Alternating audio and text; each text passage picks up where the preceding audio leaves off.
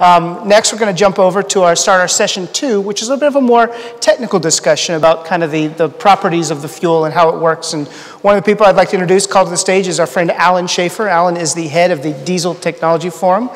Thanks very much, Dane. Great to be with everybody this afternoon. But I'm with the Diesel Technology Forum. We're based in Washington, D.C., which is a popular or unpopular place, depending on your perspective these days. I'm happy to say we're outside the Beltway, so we have a very objective view of the world and how we fit into it. And that's what I'd like to share with you today.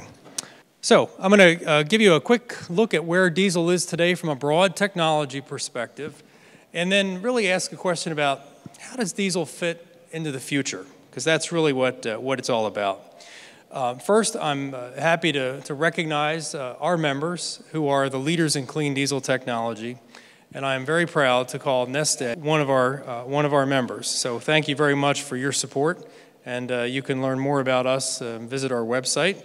But what I'd like to start out with is a very basic, high-level kind of question, and that is really, why are we still talking about diesel today? This is a 123-year-old technology. Well, the reason we're still talking about it today is because it works, right? It has a unique combination of features, including the fact that it is the most energy-efficient internal combustion engine, proven, available, durable, reliable. And the last 2 points on this slide are really the keys for the future. That is, it is clean and it is renewable. Diesel is a key part of our global economy. It is the prime mover in 15 sectors of the U.S. economy, and if you had to look at that on an equivalency basis, it's as big as the entire utility sector or as big as the information technology sector. That's what diesel contributes to the U.S. economy. And you all are familiar with where it is. You've already told us about some of the vehicles and generators and other things that use the technology, but the significance of where diesel is really just cannot be understated. And really the opportunity to make diesel a good thing better also evolves from that same thinking, that if it's so pervasive in our world, how can we make this technology even better than it is today? Over the last decade, 15 years or so, the industry has been fundamentally transforming this technology. And we now have a very new chapter in the history of diesel engines of all kinds. And that was the advent of the clean diesel system. So in 2004 in California, step one of that happened, which was the introduction of ultra-low sulfur diesel. And then following that, you're all aware of the emission standards that came in that basically took diesel engine particulate and NOx emissions down to near zero levels. That's the clean diesel system that we talk about today. Includes things like advanced emissions controls as well, selective catalytic reduction and diesel particulate filters. You've all heard about that, and you're familiar with those technologies. And if you look at it across the board, and this is a chart that shows everything from backhoes and farm tractors to locomotives, highway trucks, you can see where we're going and where we are today, and that is very near zero. And the most important question, though, is where are we going for the future? But many of the concerns that we hear about diesel today come from the technology of yesterday, the older technology. So when you hear about folks talking about health studies on diesel and its impact in terms of visible smoke and those sort of things, those are technologies that are over 10 years old, and in many cases even older than that. So our focus as an industry is on new technology diesel engines and what they mean and how they fit into the future. I'll explore just 3 areas: passenger vehicles, heavy-duty on-road, and then the off-road technology. So how many people in this room are driving a diesel vehicle today? Okay, we need to see more hands than that. Many of you know that diesel has been in the news over the last year or so, and not for great reasons, thanks to Volkswagen and their corporate decision to violate some emission standards. And we're not, as an organization, we're not here to explain that or to apologize for it. That is not the clean diesel technology that we know and talk about. So let me put that right on the table. But what has that situation done for us? And certainly it has a lot of people talking about diesel. And what also people are talking about, and companies like those on this slide, is about the importance, continued importance of diesel in the passenger vehicle segment. The manufacturers have spoken out about their commitment to diesel technology, and not just spoken out, but they've announced new products into the marketplace. And the reason that diesel technology in cars, pickup trucks, and other light-duty vehicles is so important is because of the fuel efficiency and CO2 benefits that come from using it. So we looked at what the cars and light trucks and heavy-duty pickup trucks on the road from 2005 through 2015, what did that mean in terms of environmental impact? And we found out that just those vehicles on the road had a tremendous impact on fuel savings, reduced about 70 million tons of CO2, saved over 261 million barrels of crude oil, as if those vehicles, compared to if they were running on gasoline. So the diesel option reduces CO2 and saves fuel. And if you're wondering about whether or not manufacturers are still interested in diesel, earlier this year in January, Ford Motor Company at the Detroit Auto Show announced that in their 2018 F-150, the most popular selling vehicle in America for the last 40 years, that truck will have a diesel engine option for 2018. So let's think about that for just a second, what that signifies about a commitment to a technology in this market. It is very significant. And we also had an announcement by Chevrolet about the Chevy Cruise diesel, EPA highway rated at 52 miles per gallon, making it the most fuel-efficient non-hybrid vehicle available today. So those are some good examples about why diesel is going to be around for a good while in the passenger vehicle segment. If we turn to heavy-duty trucks, this is really the place where a lot of policy and discussion happens here in California and other places. And many regulations have been passed in recent years, not just on emission standards, but more recently on reducing greenhouse gas emissions. And you've probably heard about these at some level. But they basically require truck and engine manufacturers to produce vehicles in the future that get better fuel economy. You know, and fuel economy today is what, 6-7 miles a gallon or so.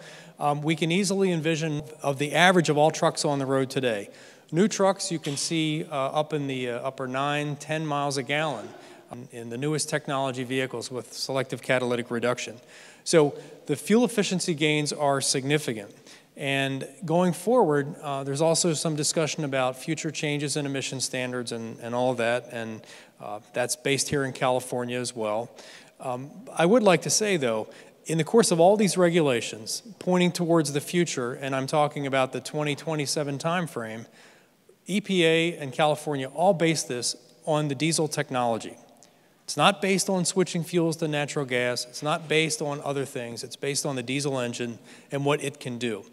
And if you're interested about what it has done already in California, consider this, that in South Coast, the most polluted area in our country still, today more fine particles come from brake dust and tire wear in that air district than from heavy-duty diesel trucks.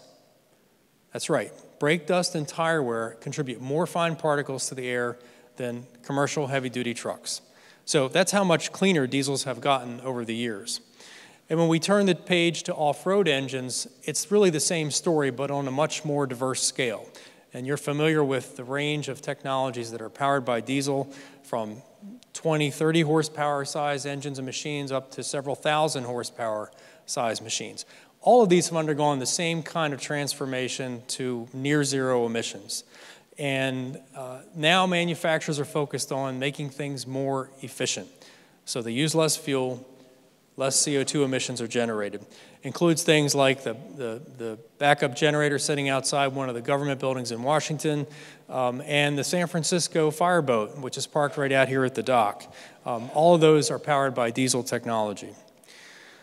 Let's finish up with a look about where diesel fits going forward in a low-carbon, sustainable future.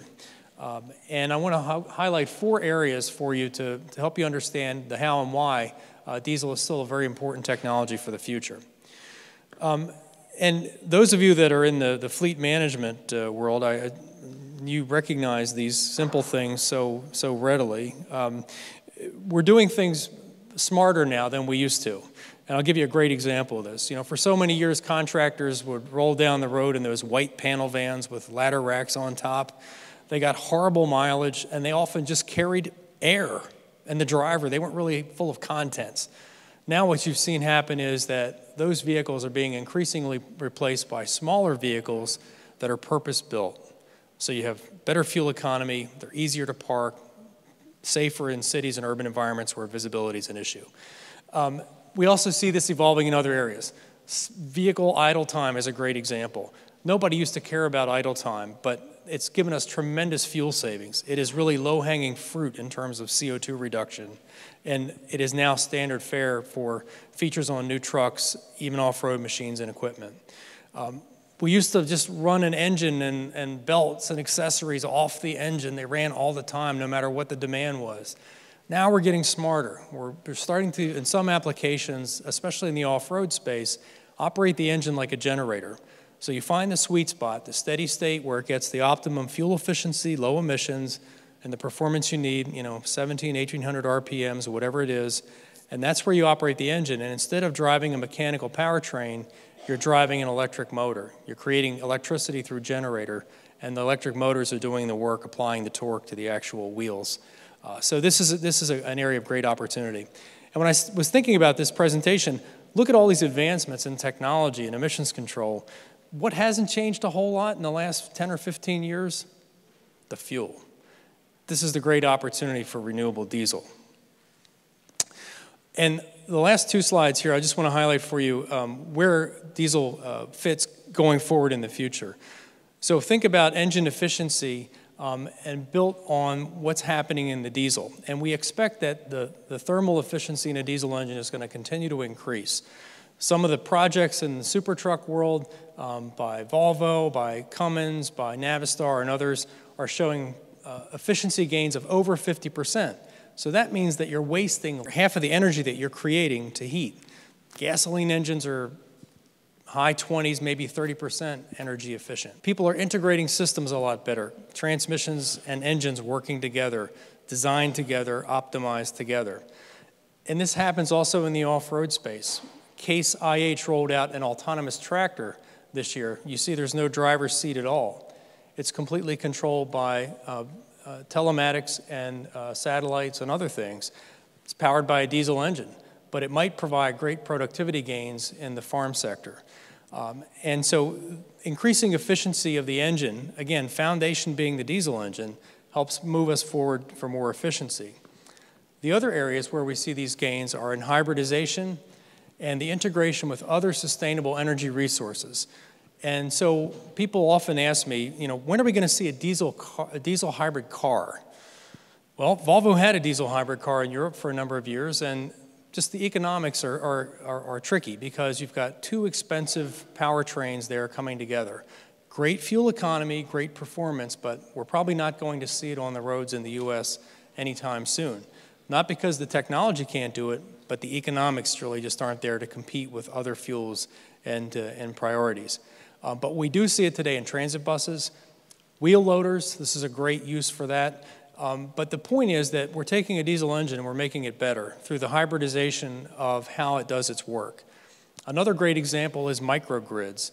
The military has advanced the concept of trying to rely less and less on diesel power in the forward operating theaters around the world, or just at military installations, because of the high cost of transporting fuel, the risk, and all the other areas associated with that. Well, maybe we can back off the reliance on diesel fuel in power generation and instead integrate a diesel engine with a microgrid. So now you have a reliable diesel engine, you've got solar photovoltaic capturing most of the energy that you need, perhaps wind as well, all coupled with battery storage. And I like to say that it gives you the renewables that you want with the reliability that you need for these kind of settings. So you're completely unplugged from the grid, you're on your own with electricity. So that's a combination that's really unbeatable. And then the last area for great opportunity is the renewable diesel fuel. And I think one of the biggest advantages here is the suitability for all engines across all platforms immediately. You heard about the City of Oakland's experience, transformative overnight, low carbon footprint, no issues there. I think this is the great opportunity for the future. And if we just look at the last few chapters of the diesel engine and we look forward into the future, we've been spending so much time working on getting emissions down to near zero levels. Now we're really starting to focus on efficiency and how can we reduce the fuel consumption of the engine, make it more efficient, and use lower carbon fuels to lower the overall carbon footprint of the diesel. So that's where we're headed in the future. There's no doubt in my mind that diesel engines are going to continue to be the #1 power source for those 15 sectors of the economy in the future. And we now have this near zero emissions performance across the board. The biggest challenge we have really is getting more of the new technology out there. And California is kind of a unique case. California ranks 47th out of 50 states and the District of Columbia, so 51. It ranks 47 out of 51 for the penetration of the newest technology diesel engines on the road. Part of this is because California policies and their truck and bus rule, but part of it is also due to economics and fleet turnover. So we can make huge advances going forward by simply getting more of the new clean trucks on the road. And then if you want to make that even better, use renewable diesel fuels in those vehicles. That's really a huge winning combination. So thank you very much, folks at Neste, for inviting me to be here, and I'll be happy to answer any questions later on. Well, thanks. I want to thank Neste for inviting Volvo to talk about their commitment to alternative fuels and explain to the group where Volvo is globally in the pursuit of these new technologies. I'm an old Mac guy, so it's nice to hear Allen talk about diesel because I cut my teeth in diesel over 30 years ago. But we realize there are other fuels out there that we are interested in. I want to talk a little bit about the portfolio of, if you look at the Volvo Group business, you can see that we are very interested in the future of clean energy. We're a $42 billion company with 100,000 or more employees in 119 countries. And we manufacture in 18 countries. Trucks are the biggest part of our business. It's about 65%, and that includes Mack trucks, Volvo trucks, Renault trucks, UD, and some JVs in India and China with Dongfeng and Eicher. Construction equipment, another big part, important part of our segment, with 20% of our business being with VCE, Volvo Construction Equipment, and SDLG, a JV in China. And then we also have a bus business, Prevost Coach. Can't call Prevost a bus, they would get upset. Nova City buses and Volvo buses. And then we have the Marine Division, Penta, which also makes stationary vehicles. And to read through all of this is that they're Volvo engines. We're the biggest, close to the biggest, at least 13-liter producer of diesel engines in the world. Environmental care. We have a long history of that. You can go back to 1972 when Volvo took a formal position about environmental responsibility, long before it was popular to do so. At Volvo in 1985, we made the care for the environment one of our core values. It's in the Volvo handbook. Everybody that works at Volvo sees that on a regular basis. We took these actions because we think that there's a strong belief in doing our part to protect the environment and ensure its health for future generations.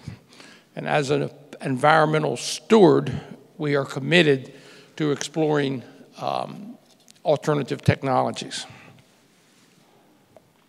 Sustainable solutions model. This is a kind of complicated slide, but it means three things to us: high productivity in the transportation system. That means the economics have to work for both us and the customer. The environmental dimension is, of course, very important. That's why we're here, to lower emissions, lower CO2. And then it also has to be safe and secure. We want to build products that are secure transportation systems for people, for drivers, and for the goods that they are hauling. And then when you have these intersect, transportation solutions are fully sustainable and meet our Volvo Group vision for the future. But of course, there's no magic bullets. We all know that in this room. Long-term strategic plan, and we need to partner with the right people. We need to know where we're going as an industry. Today, we realize that dynamics change, but it takes time to adapt to a different fuel. It's a long process. So the sooner we can find out where we're going as an industry, the better we'll be, and we need to start as soon as possible. There are many options out there, and we're going to talk about a lot of them, and we're, as a company, are looking for solutions to our world's problems, and we're doing it a smart way so that we also can positively affect our business when we make those choices. You know, you got to think about feedstock, as it says, infrastructure, environmental impact, and policies and subsidies and mandates. So, almost 10 years ago to the day, Volvo brought 7 alternative vehicles over to Western Maryland at the Hagerstown plant that, where I belong, and just test those vehicles and then take them to the WIRIC International Conference in Washington, D.C. So we had these vehicles, we took them down to D.C., we put them in the convention center, and we gave presentations after the show at the Volvo embassy or Volvo offices in Georgetown, talking about the pros and cons of all these vehicles. So you can see there's biodiesel, syndiesel, DME, methanol, ethanol, biogas, hydrogen biogas, and the combination dual fuel biogas and biodiesel. What wasn't on there at the time was the renewable diesels that we're going to talk about today. So after evaluating all those fuels from 2007 through the last 8 years, we've identified 4 promising fuels. HVO, renewable diesel, is one of those. Electricity, of course, that's been talked about here today. DME, we still have a DME project. It's long-term, it's not tomorrow, that we're working on. And then methane gas, natural gas, and LNG for maybe some long-distance transports if the infrastructure can be there. Some comments on the other ones that were left out is biodiesel. We have biodiesel approvals, of course, but there's technical issues with those. If you get into too high of blends, we're worried about contaminants that are in the biodiesel process that could interfere with the degradation of our after-treatment. In other words, make it degrade quicker. Syndiesel, maybe another drop-in fuel, but the economics don't seem to work very well. This is a kind of a busy side, but if you look at the top, that's fossil fuels. And this is a 1 to 5 scale. And for you can see where diesel is 5. And if you look at the lower scale on biofuels, bio is 4, and renewable diesel is also rated 5. And this is important for infrastructure and integration into this fuel system. So because of those 2 slides, or the 3 slides, where we identified renewable diesel as a good alternative, in the Hagerstown facility, we decided to do some testing 4th quarter of 2015. We used a 2015 software engine in a development, a 13-liter engine, 500 horsepower, and in this test cell testing, we wanted to measure emissions comparisons, of course, how it impacted soot generation or regeneration that the city of Oakland was talking about, drop to idle, which is a very important part for us. And the biggest impact that we were concerned about was onboard diagnostics, which came forward in 2014, because whether the fuel was changing the emissions positively or negatively, we were worried that it might fool our very smart onboard diagnostic system.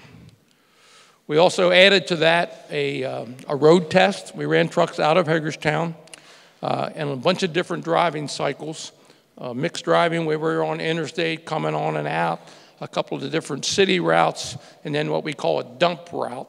And we were looking at regeneration in those lower three routes because that's where the temperatures don't get quite high enough for sometimes for good regeneration of the DPF. So, good news. In the test cells testing, engine out NOx was comparable to diesel, was basically NOx neutral. Soot generation considerably lower with renewable diesel, almost 50%. We measured that a couple of times. Of course, we all know there's a little bit of difference in density, so at peak power, we've seen a difference between HVO and petroleum diesel. Park soot regeneration between the fuels looked almost identical. Temperatures achieved were at both, and there's nothing of concern there. Drop into idle, where we were concerned about the max temperature getting too high, no concern, maybe a little bit lower than diesel. And then the OBD impact that I mentioned, we had no fuel-related faults in that testing. In the field test, we ran those cycles because in some of those stop-and-go cycles, our seventh injector, which lights off regen, with biodiesel, sometimes we get some plugging, even with standard diesel at times. So with the renewable diesel, we actually measured the flow through that injector before and during and after the truck test, and the flow never changed. It was at 100% in the beginning, 100% at the end, which was really good news for our injection people. No faults on the cycles, no faults on anything that was fuel related. And back to the loss of power, the drivers didn't know what the fuel was, but they knew it was a test fuel. And we actually had some drivers who said it had more power, and it's just their perception that they were testing something better. So, based on all that testing, December of 2015, Volvo Truck approved use of renewable diesel for our engines, basically as a drop-in fuel. A month later, our sister company, Mack, we did the same thing because basically the testing was done on both, and they're very, very similar. Again, another drop-in fuel. Both of these press releases are available on the Mack and Volvo website if you'd like to see them. So where do we go?